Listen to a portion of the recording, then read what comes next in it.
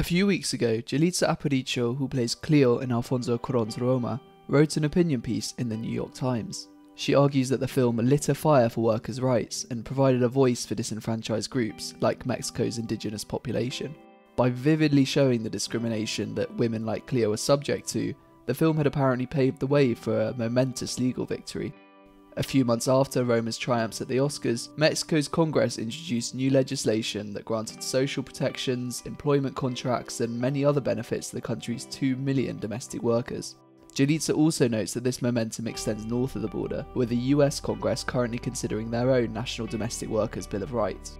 Now, as we'll see later, many don't share Yalitza's optimistic view, but there's no doubt that Roma has sparked an important conversation about the rights of domestic workers. This video is an attempt to explain why the film had such an impact.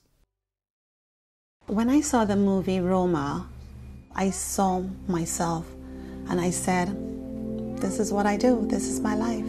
In an open letter addressed to the women of Roma, the National Domestic Workers Alliance noted that all too often domestic workers in film and pop culture are turned into stereotypes, and our work is caricatured. We're pushed to the margins, hidden behind the scenes, or forced to be silent and invisible. But this film, Roma, was different. After reflecting on the movies and TV shows I'd seen growing up, it didn't take too long for me to realise what this letter was referring to. It's Consuela in Family Guy, it's Marisa in Maid from Manhattan, and Rosario from Will and Grace. Even the 2011 film The Help, that took the maid's point of view, may have also fallen into the realm of stereotype. The Association of Black Women Historians criticised the film, saying it distorts, ignores and trivialises the experiences of black domestic workers and represents a disappointing resurrection of Mammy, the stereotypical figure of a black maid that is rooted in the US's history of slavery. Too often these characters are one-dimensional and don't allow us to appreciate the scale and sacrifice of their work. So how does Cuarón avoid this trap and instead provide a genuine and truthful depiction of domestic workers? The answer is simple. Instead of relying on stereotype to inform the characterization of Cleo, he looked to his own childhood memories.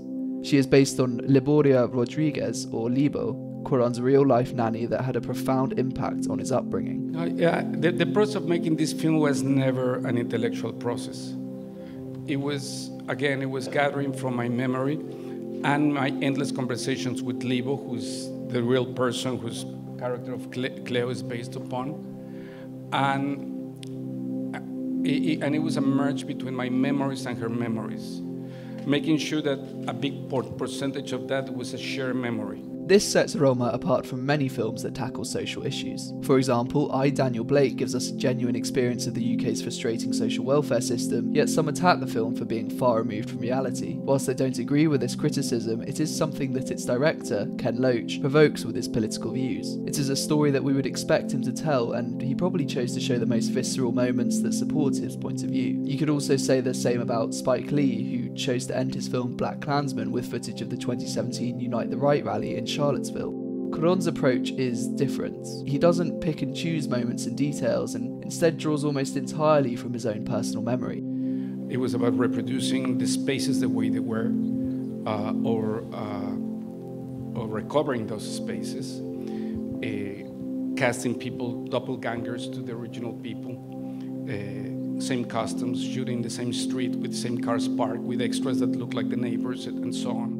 The result is a film that doesn't feel like it's trying to shove a certain political or social message down our throats. It's just an honest retelling of a world we rarely see. And we are drawn into this world by the film's masterful use of real time and real space. We don't skip over the laborious process of Cleo mopping the driveway or tidying the clothes away. We must endure it just as she does.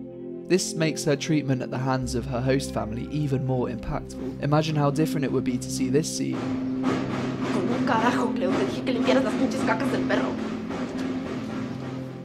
If we had not already spent all that time with Cleo, watching her every motion as she methodically cleaned the house, entertained the children and got them ready for school. The film fosters an empathy with a lifestyle that is rarely seen in real life, let alone on the screen. Through Cleo, we see just how often we prioritise the wrong things, pursuing material possessions over genuine human connection, and we see just how important this connection is to the family, especially when it experiences the turmoil of divorce.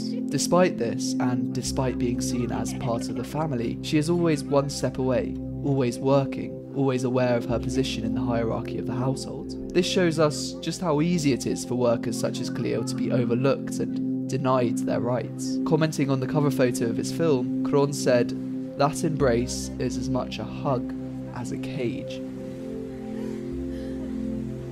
Being told and treated like they are part of the family may in fact serve as a means to withhold the decent wages, treatment and social security that are owed to the person holding it together. Domestic workers are undervalued all too often, which isn't helped by the stereotyping I talked about earlier. At the end of the film, the audience are keenly aware of the poverty, defenselessness, and marginalisation faced by those like Cleo, yet this message is never dictated to us. In fact, Cuarón specifically said that he wanted to avoid this. But it was never an attempt of making a statement of any kind. And I'm glad that, I hope that the film is not telegraphing or trying to make statements, and is individual experiences that take from the film it's like life. Life, you said fresco, is like like a huge mural in which we choose our own experience, and we taint everything through the prism of our own experience.